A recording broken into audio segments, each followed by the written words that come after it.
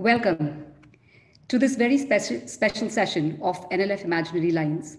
We have the privilege of hosting an esteemed guest, cognitive neuroscientist and reading scholar, Dr. Maryanne Wolf.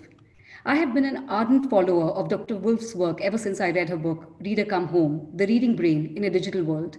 And we have been in touch with her over the years to invite her as a guest for the festival. I'm thrilled that the occasion is finally here today. For those of you who are interested in the book or may wish to follow more discussions on it, we are also running a book club on Reader Come Home with 2 sessions left. We're doing this book now because we're living through strange and horrible times. It's important to look inward and engage in more reading, turn to books, and build that reading world. And while doing that, build empathy and relationships with and for our young readers. As Dr. Maryanne Wolf has so eloquently put it, NLF Imaginary Lines is a celebration of the power of books to change lives for every reader, beginning with our youngest readers. Reader Come Home is structured in the form of letters to a reader, as Maryanne Wolf looks at what happens to the human brain when we read, how we can nurture the practice of deep reading in a digital distraction age, and the need for our children to nurture a biliterate brain to negotiate the challenges that the digital culture presents as they grow up. During our session today, I hope we can pull on 2 different sides of Dr. Wolf's work. The first is understanding the reading brain, especially in a digital culture. And the second is the impact of this knowledge on teaching and growing children in schools and in homes, how we as parents can use it in our work with children to nurture deep reflective readers in this technological age. Now first, so that our speaker also has a sense of our audience, let's meet our audience. We have a quick poll for you so that Dr. Wolf has a sense of who our audience is today.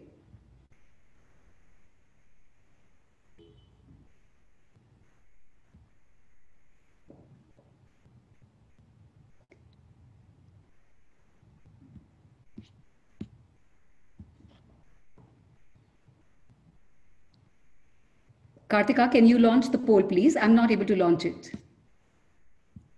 Sure.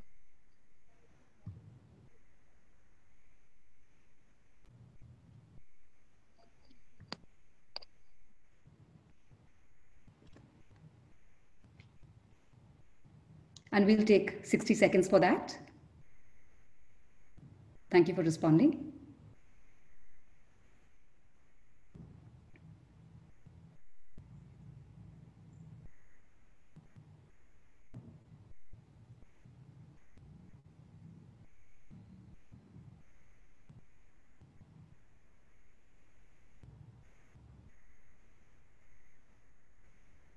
Ten, 9, 8, 7, 6, 5, 4, 3, 2, 1. Stop, please. Can you share the results? Yes, thank you. So that's what our audience is today. 88 or 61% are from Bangalore, 33% from another city from India, 5% from outside India from Asia, 1% from the US, and 1% from elsewhere in the world. And are you a parent, educator? 32% are parents, 50% today are educators, 6% are librarians, and associated with the education and publishing industry. And this, you can see 6%. It's lovely. I would have loved to know how many children there are in the audience, but we will leave that for another time. Thank you so much. Now, before we introduce our speaker, we would like to go over some housekeeping rules with the audience. You can ask your questions using the Q&A box at the bottom of your screen. In fact, if you already have questions, please feel free to type them in. And about 20 minutes into the session, we will get to questions. If you raise your virtual hand, we would not be able to attend to your question. Hence, we would recommend that you use the Q&A box to share your thoughts and questions with us. Now, over to our speaker. Can I welcome Dr. Maryanne Wolf?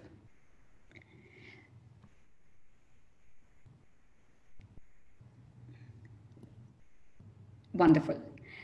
Dr. Maryanne Wolf is a scholar, teacher, and advocate for children and literacy around the world. She is the director of the Center for Dyslexia, Diverse Learners, and Social Justice at UCLA in the Graduate School of Education and Information Literacy. She is Chapman University's Presidential Fellow and Past Fellow and Research Affiliate at the Center for Advanced Study in the Behavioral Sciences at Stanford University. Her awards include many, many honors. Highest honors from the International Dyslexia Association and the Dyslexia Foundation, the Einstein Prize, Fulbright Fellowship, the Christopher Columbus Award for Intellectual Innovation for co-founding Curious Learning, a global literacy initiative with deployments in Africa, India, and many other countries, and many, many other awards. She is an advisor to the IMF and a frequent speaker about global literacy at the Pontifical Academy of Sciences. Dr. Wolf has authored over 170 scientific publications, curricula for dyslexia, and tests for reading prediction, besides two wonderfully informative and thought-provoking books, Proust and Squid and Reader Come Home. In the last year, she received awards for reading research and for her work on the effects of different media on intellectual development. But very special, and most recently, she was elected as a member of the Pontifical Academy of Sciences. And we will talk a little bit about that. Welcome, Dr. Wolf, to the NLF Imaginary Lines Book Club. Thank you, Kavita. It's a pleasure to be there, almost in person, and someday I hope in person. I hope so too. And it's an incredible gift to have you with us today. Let me not take up any more of our time and hand it over to you, Ms. Wolf. If you could lay the ground for us on why you do the work that you do, what led you to it, and also sketch out some of that work for us. If you could take some time and sketch that out, it would be wonderful. Over to you. Well, Kavita, I decided to do something unusual. I decided that since the very leitmotif, the very theme of your festival is the story and the power of stories, I decided to give you my own story. And I don't usually tell people this, but especially since this is a literary festival that's in honor of our children and the transformative power, it is the case that my life really began in essence because of books. I grew up in a very tiny little town in the very middle of the United States, and my parents were wonderful, but they were just the most devoted parents to our education. But they were like everybody else, except for one thing, and that was they decided to put me in the one school in all of this bottom part of the state that was a more spiritual school, a religious school, run by two nuns.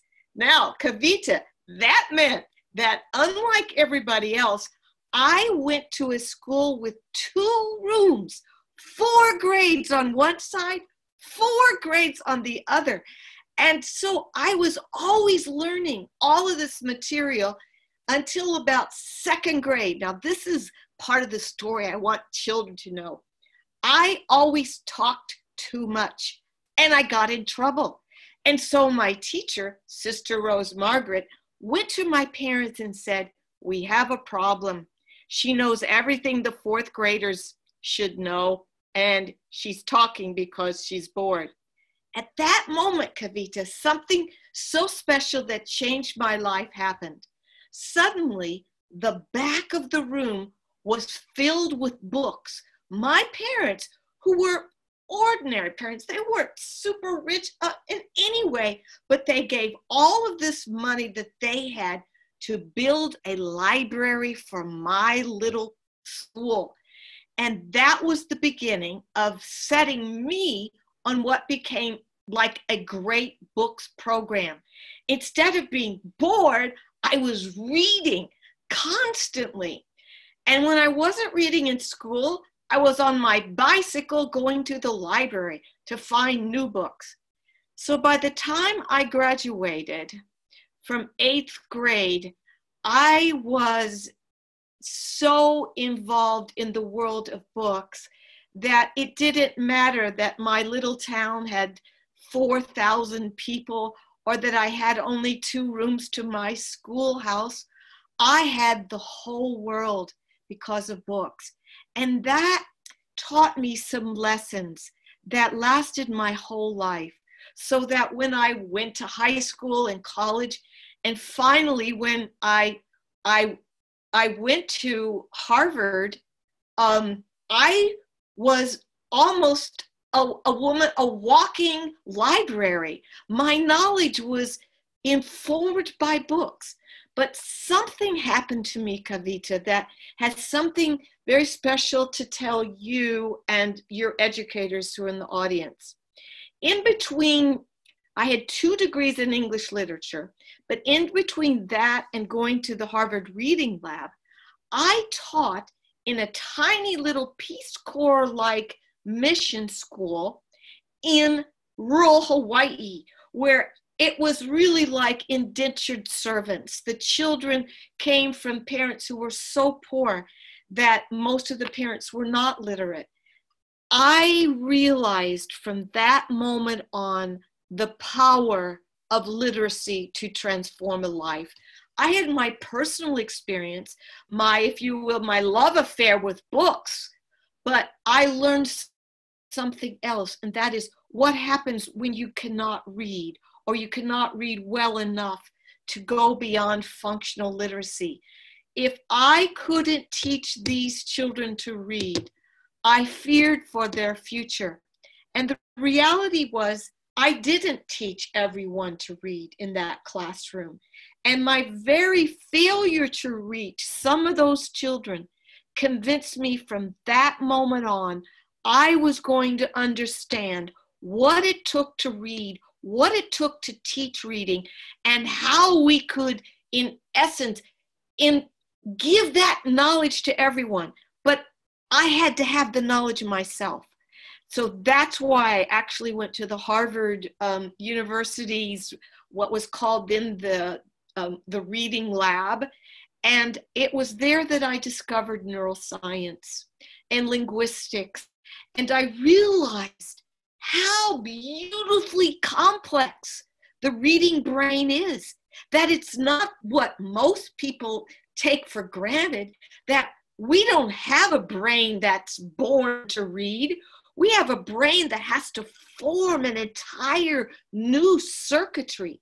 And so part of my work as a graduate student was to first immerse myself.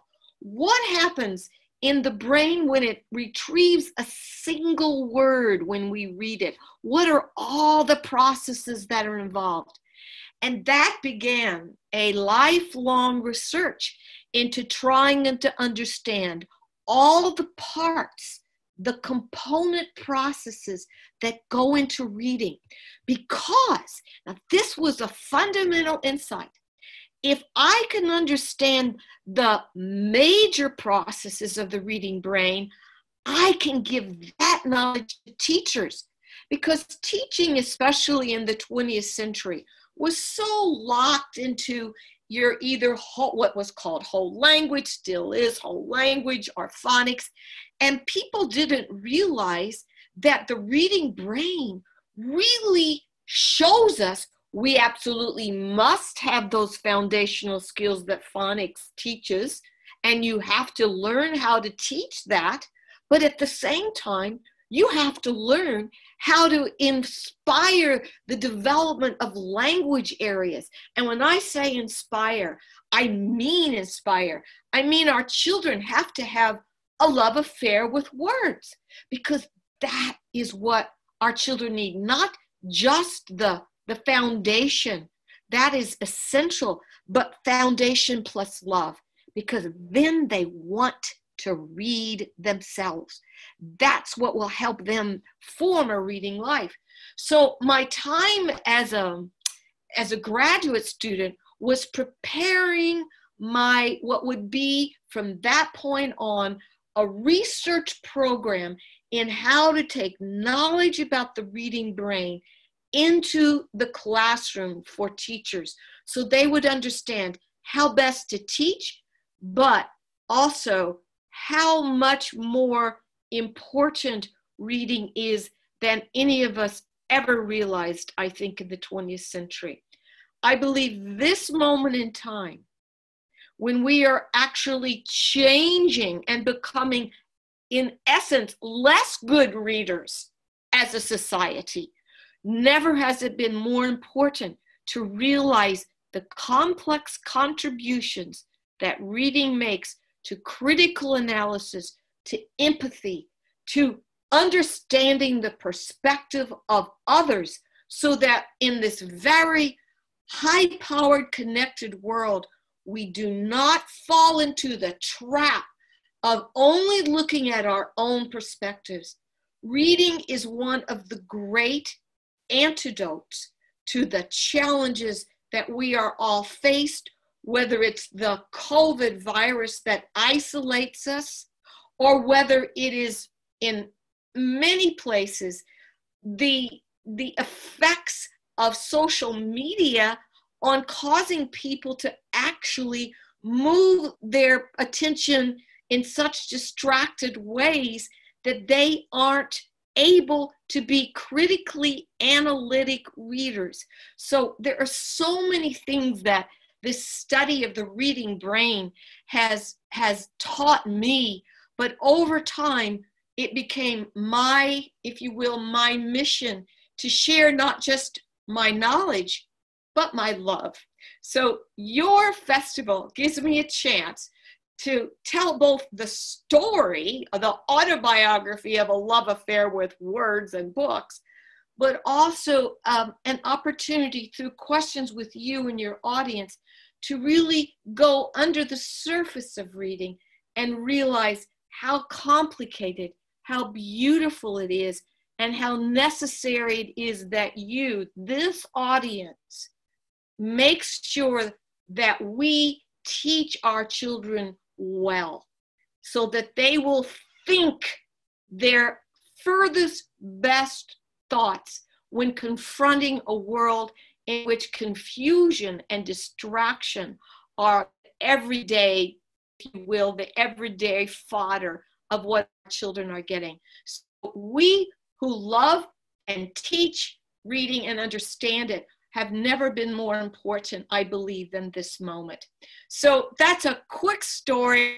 I'm a teacher, I'm a reader, I'm an advocate, and I want every child to have their best shot by becoming their best reading self, if you will. So that's my little story. Thank you so much for that. You forgot to say you're a storyteller. That was just beautiful. And I was trying to quickly find in your book, which I had not tagged that page, where you talk about the importance of stories and the importance of stories and the once upon a time, and and hopefully also the happily ever after. And that's what you just did for us. Yes. Thank you so much. Our storytellers. And if we look at the entire history that we have, if you think about Homer, and before we had a written language system, it was the story and music. Music is very important. So the story and the music, this is part of who we are as a species. Yes, and I've read that in some of your articles as well, that you've spoken about the multiliterate brain and music and also technology and all of that. That's wonderful. Thank you so much for sketching that out. And I'm really tempted to go more into the science of reading, but I will save that for later. It looks like we already have a lot of questions, but I will take it a bit at a time. So since you've spoken about the science of reading, can I start with asking you a bit about this, the election to the Pontifical Academy of Sciences? And that is so exciting because you are 5 among 80 men.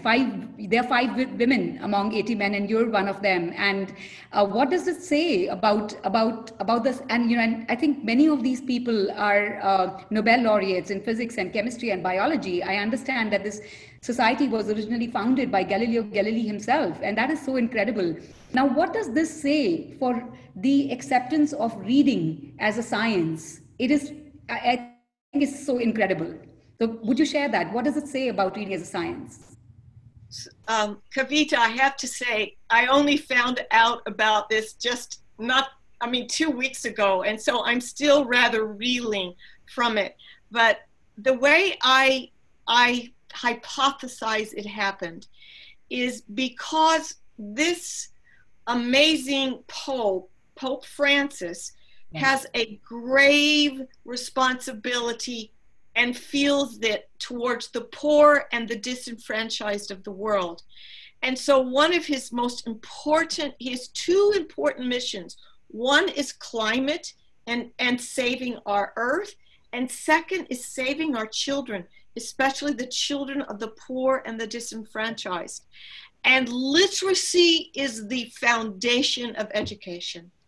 And I believe that what he was doing, or through his chancellor, was saying, we want, and he has said this publicly, we want a new compact for education in which science informs education, in which the science, in this case, the science of reading, is applied to the lives of children. So I want to say that and I'm going to be very frank, I do not feel worthy, but I feel responsible with this beautiful election. And I take it as my particular, if you will, charge by the Academy of Science to represent the application, the translation of science for the good of children, especially the children of the poor and the children who are disenfranchised.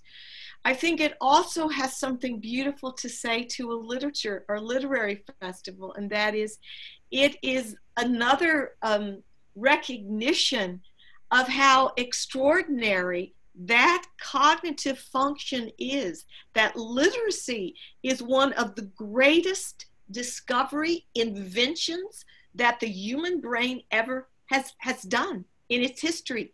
And this, in a different way, in the more science aspect, is saying we have a science of the reading brain and we can apply it. That's two parts of the message, if you will, and it's quite beautiful. That is right. So when you look at just your notes and those of many other writers, right from from Socrates and on from there to many other thinkers, the thought process that that knowledge is an art, that knowledge is something that one person imparts to the other, and there's that art of knowledge. But to convert it into a technology, to convert it into a science, I think that's one of the greatest technological revolutions, because that means it has a structure and we can pass it on and we can build it, which is so important. So thank you so much for sharing that. And I know that Pope Francis and also Dalai Lama and others have spoken about about reading and reflection being the antidote to at this time to the culture of isolation and of the alone together generation that Sherry Turkle calls it, right? So they spoke about, many of them have spoken about how reading is the antidote, and reflection that it creates is the antidote.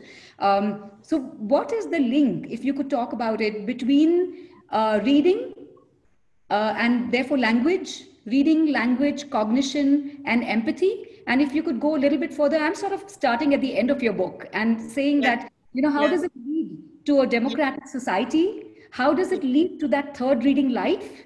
When you consider the digital chain hypothesis, and how books are changing because readers are changing, or are readers changing because books are changing, I'm just wondering, what is the link, first of all, between reading and empathy, and reading and democratic society, if you could talk about that a bit? Yes. So one of the striking insights I had after actually writing Proust and the Squid was that we are absolutely changing the reading brain this moment. And I had not anticipated. That was in 2007. And I had been researching, of course, for many years, but that book took 7 years to write. And at the end of it, I used the term, I felt like Rip Van Winkle. Where have I been? Reading has changed under our fingertips. So the end of that book was actually the beginning of the process that ended with Reader Come Home, in which I was overwhelmed with the changes that I had begun to see, but we didn't have the research then that we have now. So I'm going to first tell you a little bit about the research on the reading brain and empathy, and then link it to democracy later, because your question really has about 4 different parts. So I'm going to lead you through them by first saying that at the end of the Proust and Squid period in my life, I felt I understood, but didn't have a word yet, but I understood deep reading.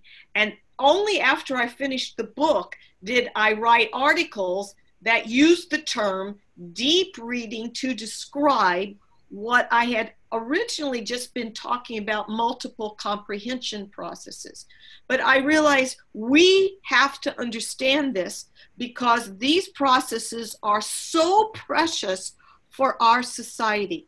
So the first of them is that after we build these decoding or foundational skills, and we must always have an emphasis on saying those have to be in place so that the deep reading can be connected to it. So it's never either or. They both have to be there. But deep reading begins with taking the background knowledge of the person, and by making an analogy, makes a connection between what you know and what is new in the text. So that becomes the, if you will, the beginning of the more sophisticated cognitive processes that are happening. Those then become the fodder, the stuff from which we make inference. But simultaneously, and here's where your question about empathy comes in, and most people do not understand how this is happening interactively, we are leaving ourselves, whether it's the Dalai Lama, Pope Francis, or people just who are your librarians.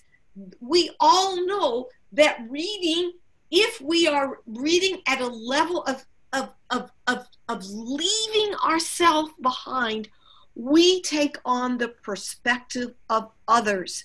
That is the foundation for empathy. It means we aren't staying with our own viewpoint, our own, if you will, go back to my little town in Illinois. I left Illinois. I left the United States. I was in England a lot of the time, I have to say, but I was in the 19th century. But most of all, I was learning that I'm not the center of the world. I can enter the world, the feelings, the culture, the religion, the historical time of other. This is one of the most important aspects of deep reading. So when we're talking about deep reading, talking about cognition, inference, analogy, but we're also talking about affect. And I sometimes talk to people about the reading brain is both science and poetry, like your name, Kavita. It is the science and the poem of what we have when we connect with text. Well, that becomes the basis. Now, here's where we're getting closer to the link to democracy. All of this information, this interactive processing, becomes the basis for discerning the truth of what we're reading. We're going back and forth between our right and left hemispheres. We are building a, if you will, a decision. Is this true? Can we, from all our inference, from all our being, entering that world, is this something that is a true thing? Or, and here's where this becomes the basis for critical analysis. All of those processes are the basis for critical analysis. Now, what happens when you short those processes? What happens when children don't learn deep literacy or deep reading? Well, they become susceptible to false information, unanalyzed information, information that they just take for granted and say, oh, it's written, therefore it's true. they become susceptible, and even if I will use a very harsh word, they become the potential victims of demagoguery and lies. Whether it's the confusion of certain political or religious or cultural groups who want a perspective unanalyzed in that silo, whatever it is, we need to have citizenry who are developing these deep literacy skills so that they can be empathic, understand that others have legitimate voices, and that a democracy will succeed or fail according to the ability to permit multiple voices to be heard and to be listened to. The failure of one state after another, if we look historically, is when that doesn't happen. And so in modernity, this moment in history, with no ill intention in the beginning of social media's origins, I think some of the best intentions were in the origins. The worst consequences are happening when people, because of bombardment, this is the digital hypothesis, because of bombardment, they are becoming skimmers, not deep readers. And when you skim, you short circuit the reading brain's capacity for critical analysis. And when you are skimming, not only how you read is changing, but the publishers are looking at, well, if you're only skimming, well, let's do something shorter. Let's do something less dense. Let's do something that doesn't require all that critical analysis. So we're really also affecting not only how we read, but that affects what we read and what is written and how it's written. And ultimately, that will come down to who are controlling what is being read by us. And we are losing control at a certain level in a democracy when we do not have that kind of openness to multiple perspectives of knowledge, and that we don't have, at least in the United States especially, our news media and our sources of knowledge being so polarized instead of giving us multiple perspectives that we can learn from. So democracy, I believe, is threatened by readers who do not develop deep reading skills of empathy and critical analysis. I'll say one final word, because you mentioned contemplation and the Dalai Lama and others. It is by no coincidence that many religious leaders across religions have a very special place for meditation and contemplation across cultures, across religions. And it's not so much the religion, but the quest, the search for the spiritual, for the good. That requires time. And the end of the deep reading processes really goes beyond critical analysis. It uses critical analysis, it uses empathy, but it has this, if you will, this rarefied capacity to go beyond all of that.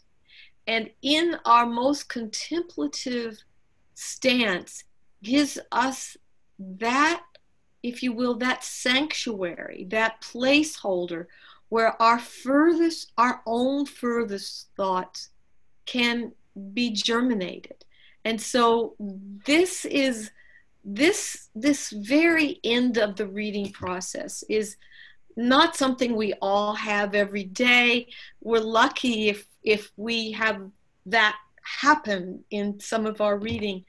My dearest hope is that in reading, especially my last letter, that people will understand that this is the acme.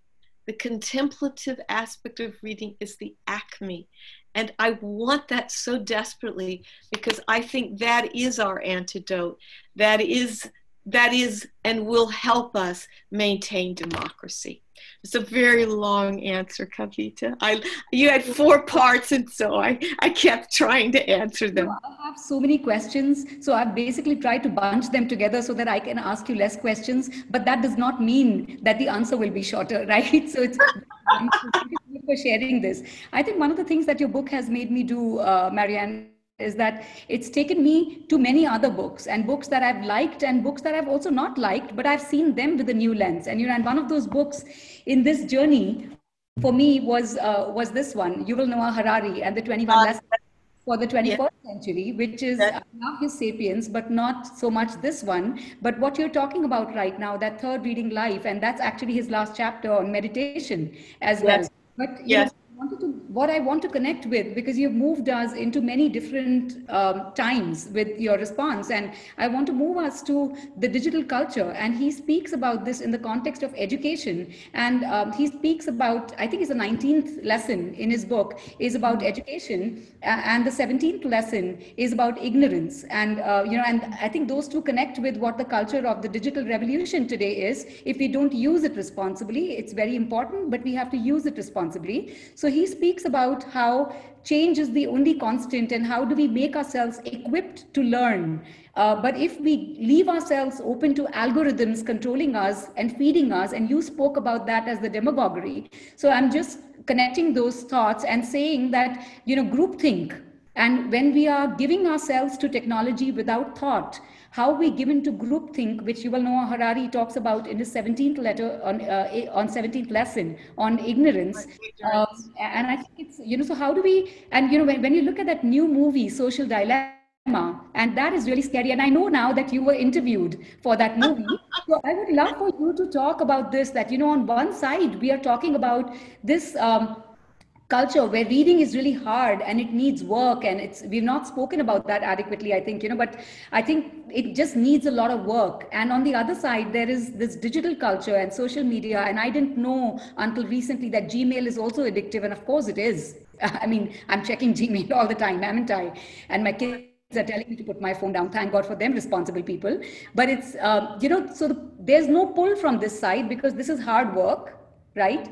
And there's a huge pull, because the persuasive design is what all those ethicists and all of them talk about from the other side. How do we deal with that? How do we ensure that our children don't fall prey to that pull that exists without conscious thought, until the time that you speak about it as internal knowledge. So how do we ensure that until our internal knowledge pool for our children is not built, they don't fall prey to what this external knowledge pool is? And we talk about self-management, we talk about all that, but we know the frontal cortex is not developed until 25. So how in a place where reading is hard, contemplation is hard, and this is so easy out there, right? And people are pulling you to it and they're working on it. How do we help our children navigate this world? Okay.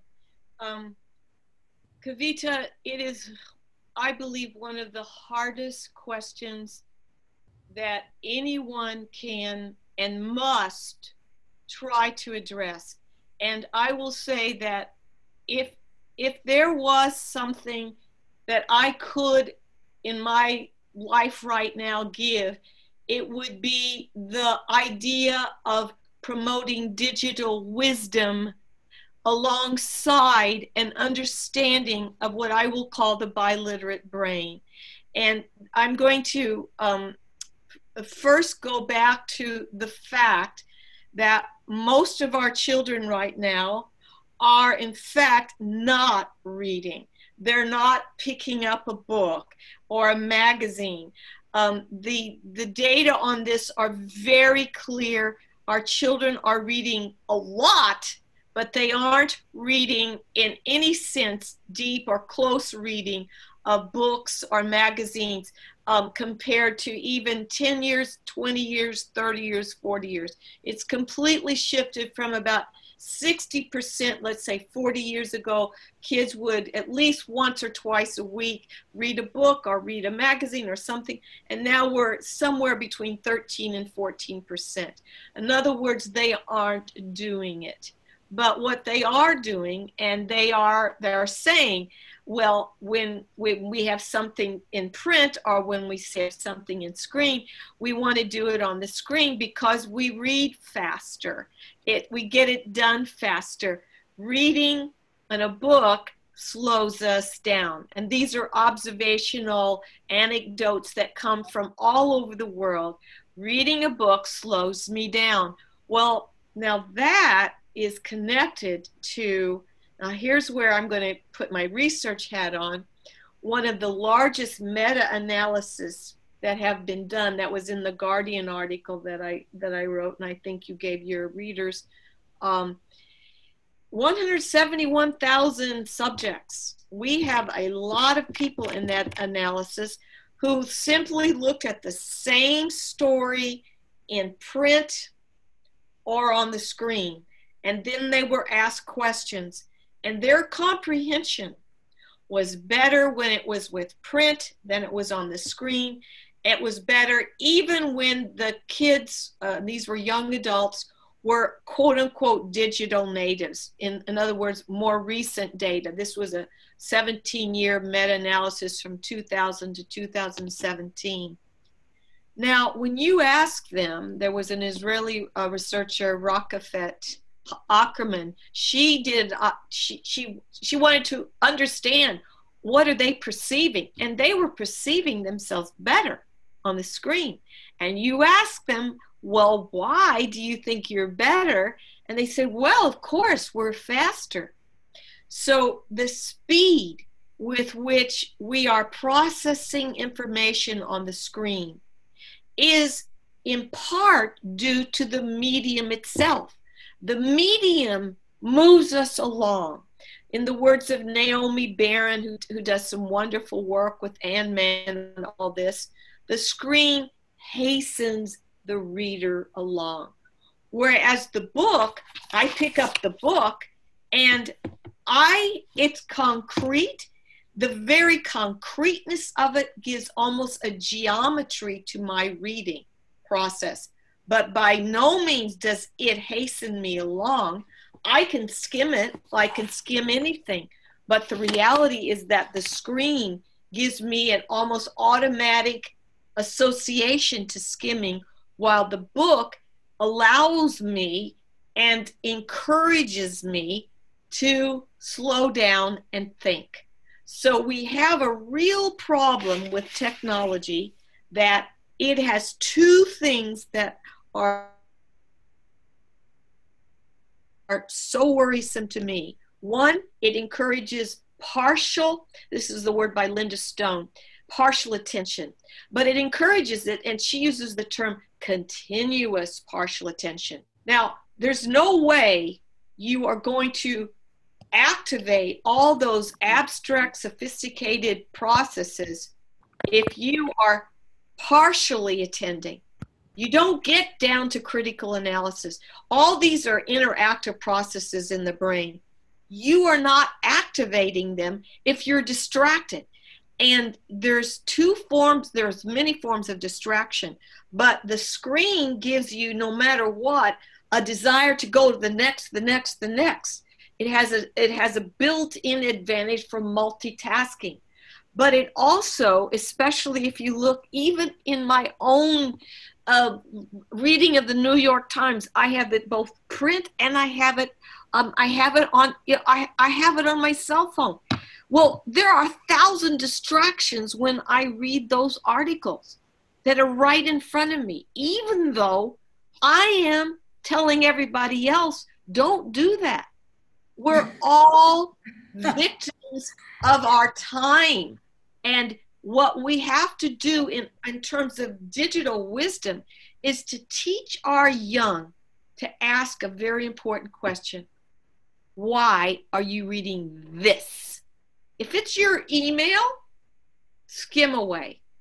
If it's a poem that you want to think about, if it's a story that you really want to enter, if it's a contract, if it's a referendum, if it's a will, you better print it out so that you have concentrated attention and you're using all of your interactive processes.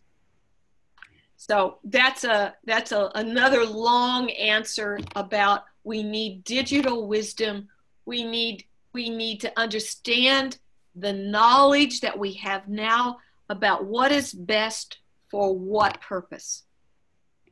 I can't believe Kartika is already here, which means we have to turn it over to audience questions. But I will connect this to one more thought before we go. And I think it's, so what you're advocating is not just that don't do digital technology, but know what the purpose of that is. And that brings me to this thought of, Guy Claxton and his book on what's the point of school. And he speaks about intrinsic motivation. He speaks about the power of questioning. And he brings this up to say that, so I'm wondering how we can, how can we bring that together with this is what I'm wondering, that intrinsic motivation and leading children with questioning, children will learn what they want to learn. So how can we bring them into that through reading and through accessing the digital world? How do we make them volunteers in their learning journey instead of bystanders, right? So it is that thought process, but I will now with that turn it over to Kartika so we can get some audience questions. And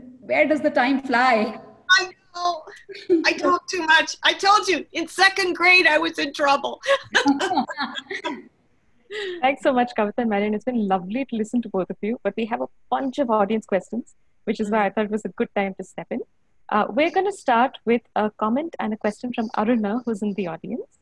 Oh, Aruna! I have to tell everyone now. Aruna, I'm not going to say your last name as well as I should, but it's Shankaramarayanan. Is that as close as I can get?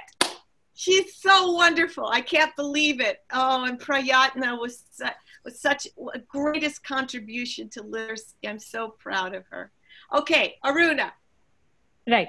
So Aruna says, wonderful listening to you live, Maryanne. Many countries, including the US and India, are growing more polarized. And this polarization is getting exacerbated by digital media as they offer us truths based on our political leanings. So even if people read deeply, they aren't necessarily exposed to alternative perspectives. Is there a way out of this impasse?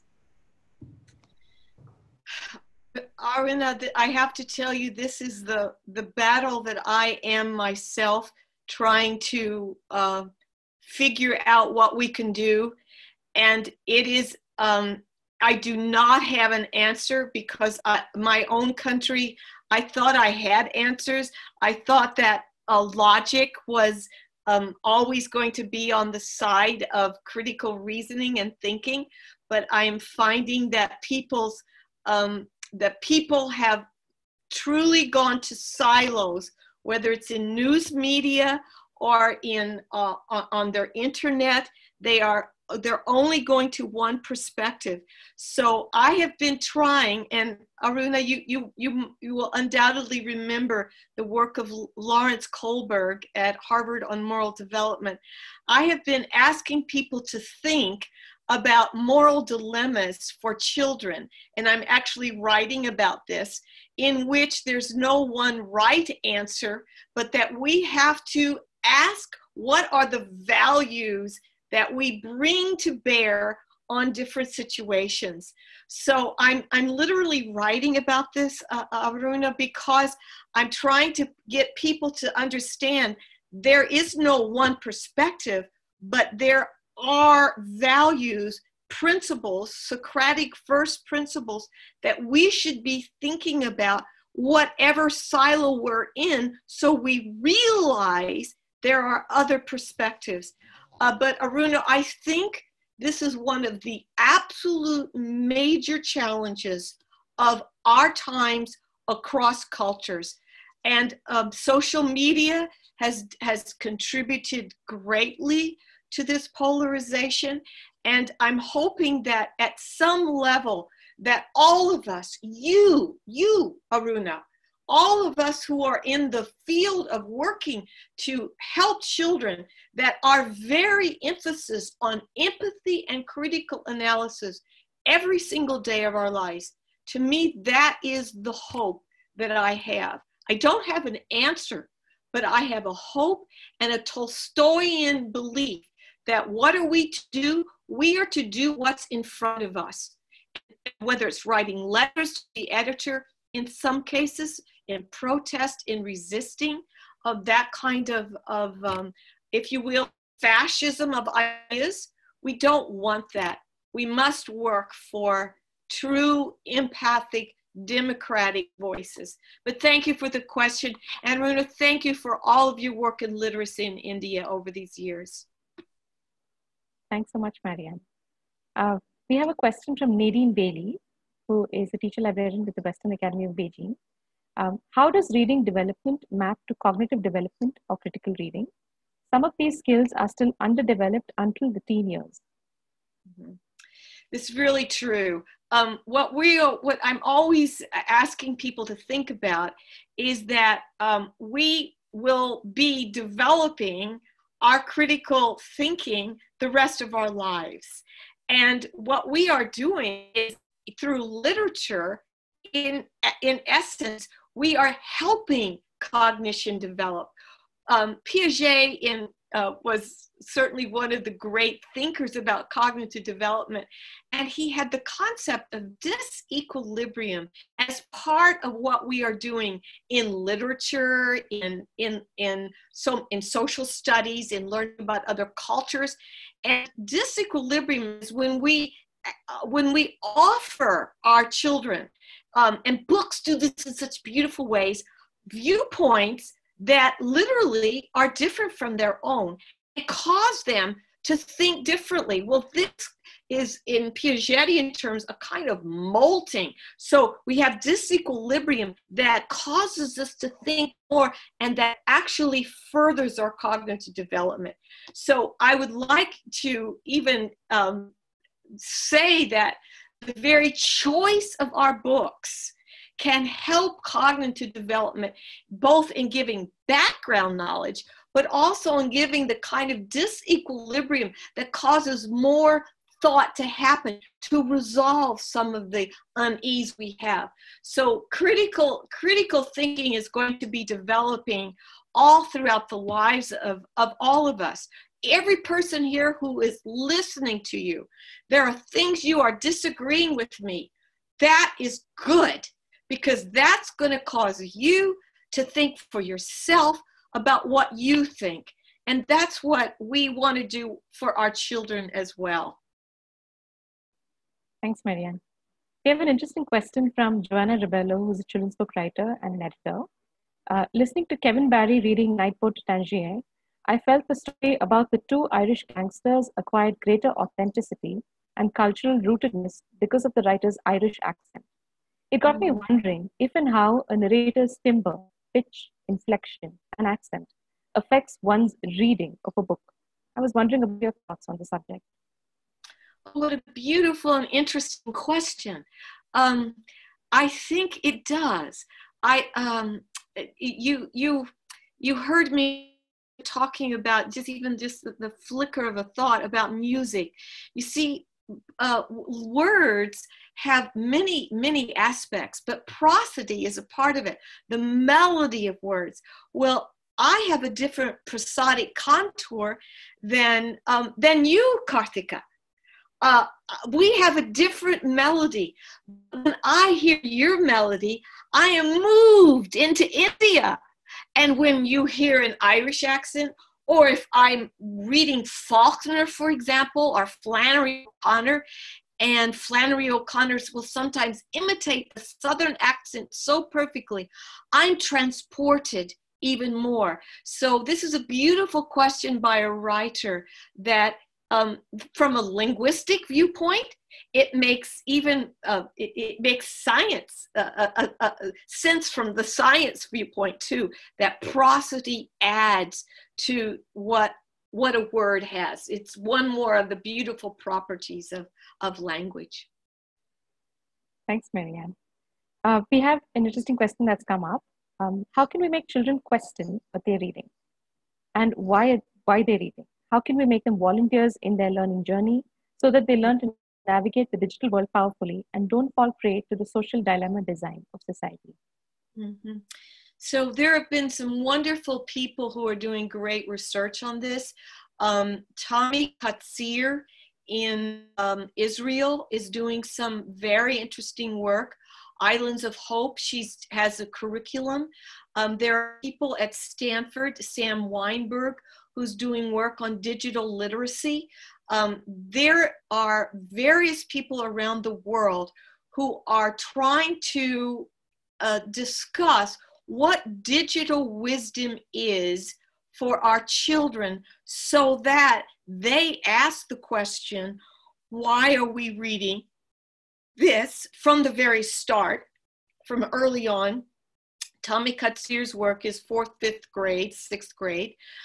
Sam Weinberg is a little older, but all of them are from the beginning times when a child is fluent, that is automatic and they're decoding and able to comprehend, let's say certainly around 3rd and 4th grade.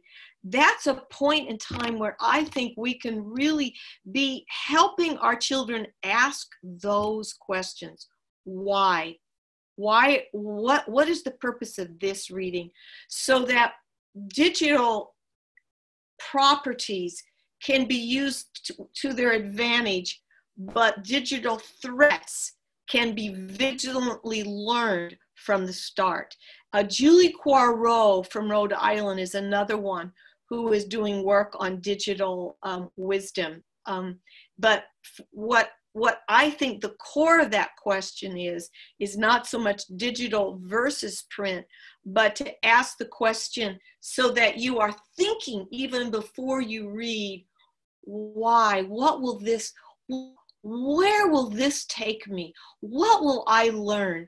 And to have a set, just as Kavita asked me in one of her questions, how can we have this set towards learning and knowledge instilled in our children? The internal motivation, the intrinsic motivation, the love of learning. And that's where I really hope that books and the digital world can somehow, in this biliterate brain that I'm hoping for, give both all of this beauty that preserves the deep reading skills in that books have given us, but also gives us the kind of all these different forms of complementary knowledge that the digital world can give. So it's never either or, but how can we give both to our children in the best way? But we have to teach them. We cannot wait till they're older. And that segues into our last question, Kavita. I'd like to combine a few questions actually, Okay. Kartika. So I'm combining a question of Bindu Agarwal, who's an educator from Bombay, and Paro Anand, who's a wonderful writer and a recent grandmother to 2 wonderful babies. And a few other people here who are talking about what can we as teachers and librarians and grandparents and parents, what can we do to build reading? But I'd like to combine that with saying, from what the other questions are asking, that in a world where there are videos and there are so many other forms of information, how can we balance them all, grow deep readers from 0 to teens, and build a culture of reading, but also help children absorb from many other forms of media? Sorry, a combined question, but that will be the last question. Okay, so this gives me an opportunity to say something which I haven't said before, and that is across the world, I believe that we should have 3 things happening. The first is that there should be a campaign between 0 and 5 for all the organizations, whether they're the pediatricians. We have something called Reach Out and Read, where the pediatricians give a book at a well visit. There are many organizations in India and the United States and other countries that should be united around a campaign in which parents know And grandparents know that the best way to literally activate the language regions of the brain are to read, speak, and sing to your child, not videos. And the work of people like Catherine Hirsch-Pasek and others, they show us that all this video between 0 and 2, you have better language development if it's with the parent or the siblings. And so grandparents and parents unite, read to your child every single night you can from 0 to 5. From 5 to 10 is when I would like our children to have, and I should have said in 0 to 5, I want books. I want concrete books. I want the digital media, the devices, as frugally, as gradually as possible. And then between 5 and 10, I would like them to have parallel paths so that reading begins with books and is taught that 5 to 10 years, that it's really, that all of these skills are being developed with books so that we can encourage this close and deep reading. At the same time, in parallel, we're learning coding and programming, and we're learning how to look and to have resources in the digital world so that we're having this foundational, the foundations of the reading life come from books and the love of them, and building background knowledge and practice with the computer, the digital apps for reading can give a lot of good practice as well as background knowledge. So we're doing this 5 to 10 period. From 10 on, I really want, if possible, the deliberate teaching of deep reading for our teachers to communicate to children so that we really have book literacy and digital literacy coming together in a way that preserves and expands. So my real hope is that we preserve the unbelievable, precious gem that we have in this reading brain now as we expand it in the 21st century with all these very necessary and beautiful digital skills. No either or, but the best of both.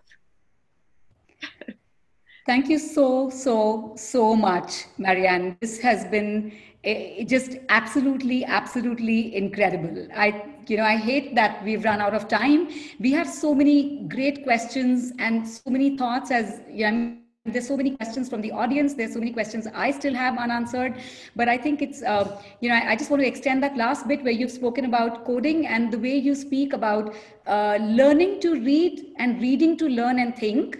But then you also speak about learning to code and coding to learn. I think it's the 8th letter, building the biliterate brain is where that was. And I invite all of our readers to please read her book. It is fantastic. It is so instructive, but not in a prescriptive manner.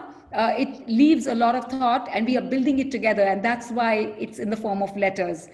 And now, Maryanne, I'm just going to blame you for this because you engage the audience right away with your story at the beginning, and no good deed goes unpunished. So we are going to keep turning up at your doorstep again and again to engage you more. How do we possibly answer all these questions? Thank you so much. Thank you so much, Maryanne, for joining us, for taking the time out late at night for you. It's been absolutely wonderful. And parting words, in War and Peace, Leo Tolstoy wrote that the two most powerful warriors are patience and time. The prescription is very clear, but now all of us have said TLDR, too long didn't read. All of us need to now fight it, right? And deep reading is always about connection. It's about, and there's so many thoughts, so many stories. E.M. Forster, one of the lines that you left in your book, only connect. Only connect. Yes. Connecting what we know to what we read. And I'm now reading your words. Connecting what we know to what we read to what we feel to what we think, and how we think to how we live our lives in a connected world. The future, any future, depends on our understanding of the good reader and the role of deep reading in how we live our lives. So thank you so much for that, Maryanne. And we hope to see our listeners and readers for the third session of the NLF Imaginary Lines Book Club for Parents and Educators, which is on this Wednesday. Sujata Narona will be joining us from Goa, and she will be sharing with us letter 7. So please, the science and poetry, much of what Maryanne has spoken about today, I mean, in small part, but we will go deeper and deeper into it. My brain is absolutely racing with the possibilities of leveraging all I can read and all I want to read now. But as Maryanne's book ends with the wonderful and wise words, Festina Lente. I think, Maryanne, that translates into, could you give me the translation? I think I have it wrong. I think it means move fast but slowly. So it's the Latin term, and it was so funny that you would say that, but it translates hurry slowly, hurry up slowly. But may I just say one last thing to you, and the joy of being an author has never, I've not felt it quite so strongly as with you, Kavita, and your audience. You made me so happy to be able to write words that you read. And that's the other meaning of Only Connect. If only the author could connect to the readers the way you have allowed us to do that tonight. I could not be happier. Thank you so much. And goodbye to Aruna. Thank you so much. Thank you so much, Maryanne. All of our listeners, take care, stay safe, and keep reading. All right. Thank you so much. Thank you, everybody who came. Godspeed. Godspeed. Thank you.